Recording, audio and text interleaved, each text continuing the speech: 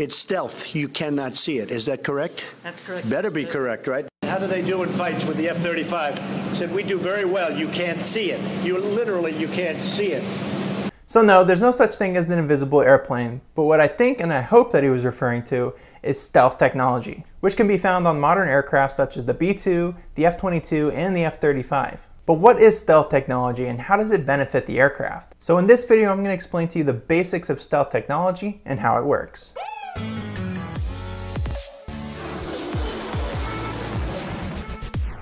So most of the time when we refer to stealth technology, what we're actually referring to is the fact that it's low observable, or in other words, on radar it shows up as a much smaller aircraft than it actually is. Now radar is the most commonly used technology in detecting and monitoring aircraft in a given airspace.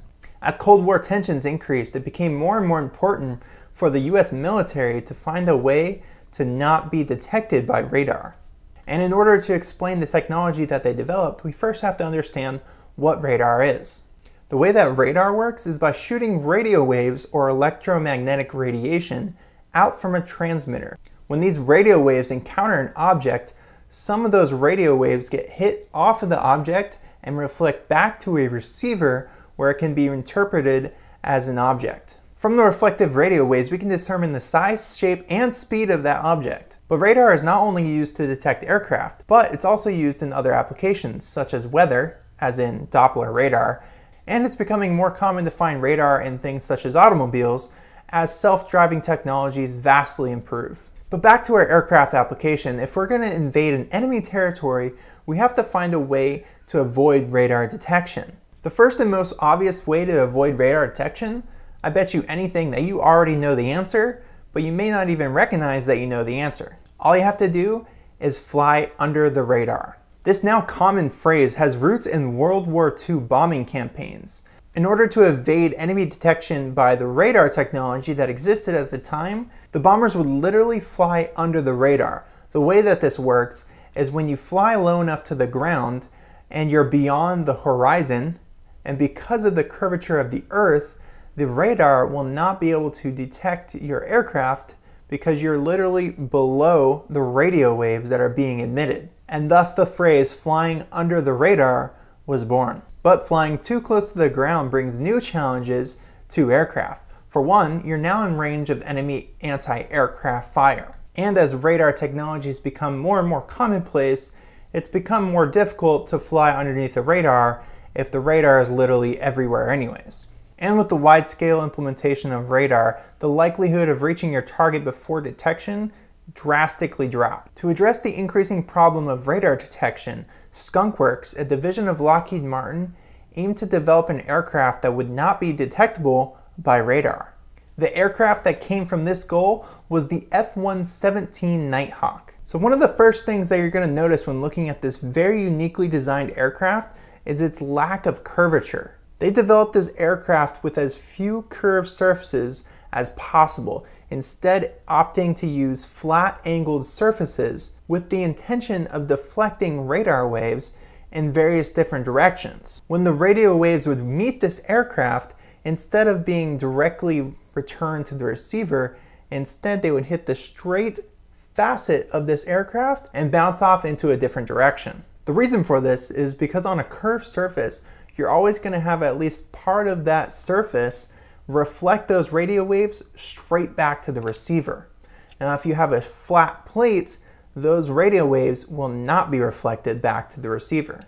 Because of this aircraft's geometry, on radar this aircraft looks drastically smaller. Another technique that was developed to avoid radar detection was using something called radar absorbent materials. So instead of reflecting those radio waves back to the receiver where they came from, radar absorbent materials would literally absorb the electromagnetic radiation and transfer that electromagnetic radiation into heat energy. Some radar absorbent materials are still classified, but the F117 used a radar absorbent material known as iron ball paint. Iron ball paint contains tiny little spheres of ferrite or carbonyl iron. When the radar waves hit the paint, it would oscillate the molecules due to its magnetic field. This would transform that radar energy into heat, which then would be dissipated across the aircraft instead of reflected back to the receiver. Other radar absorbent materials include carbon nanotubes and the foam that you might find in the soundproof booth or radar testing chambers. All of these radar avoidance techniques combine to make the F117 appear drastically smaller on radar. In fact, the F117 was so small that it was smaller than 1/10 the size of a bird on radar. Or in other words, it showed up as an area of 0.001 meters squared. This size that the object appears to be on radar is known as the radar cross-section. And for reference, these are some radar cross-sections of other objects on radar. But radar is not the only way to detect an aircraft. An aircraft can induce immense amounts of heat, especially due to the jet engines. If left alone, these jet engines can easily be detectable on infrared. So to reduce the heat signature of the aircraft such as the F117 or the more modern example of the B2 have top-mounted jet engines, literally shielding the view of the jet engines from the ground. And for the same reason of reducing the heat signature of the aircraft, both of these aircraft, the F117 and the B2, do not feature afterburners. Another way that these aircraft dissipate the heat generated with the jet engine is with non-circular exhaust pipes. These were designed in a way that would mix the ambient cooler air with the hotter jet exhaust. The next and perhaps more obvious way to detect an enemy aircraft is with the visible light spectrum, or to see it. Duh. To mitigate the risk of an enemy spotting a stealth aircraft such as the B2 and F117 were painted black specifically for their night missions. However, more versatile aircraft such as the F-22 and F-35, which can fly both night and day operations, are painted gray. This gray camouflage color is the best case scenario for the most amount of cases. Thanks to drastic advances in computing technologies, it's now easier than ever to design stealth aircraft. With the use of specialized software, defense contractors can now determine what the radar cross-section of an aircraft design is before making a full-scale model of it. These drastic advancements in technology were what led to the F-22 Raptor, the first ever 5th generation fighter jet. The F-22 really established what it means to be a 5th generation fighter jet. The first being all aspect stealth technology. Another feature of a 5th generation fighter jet is their internal weapons bays. This is also used to reduce the radar cross-section of the aircraft. And if you want to know even more about what defines a 5th generation fighter jet and all the other generations, I made a video specifically about that. Several years after the advent of the F-22 Raptor, the DoD sought to make the Joint Strike Fighter. Naturally, stealth was a requisite for this aircraft. And Lockheed Martin once again won the contract for this aircraft with their F-35, making it the single biggest DoD contract win ever. The F-22 and the F-35 are currently the only fighter jets in the US arsenal that feature all aspect stealth. And although the F-117 has been retired, it has been replaced with the even more advanced B-2 Spirit.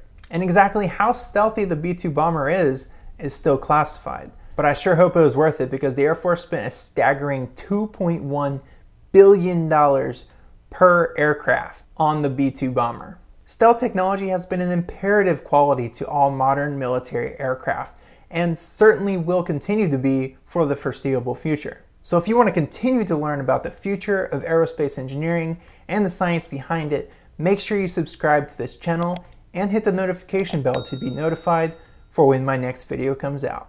Thank you so much for watching, and Godspeed.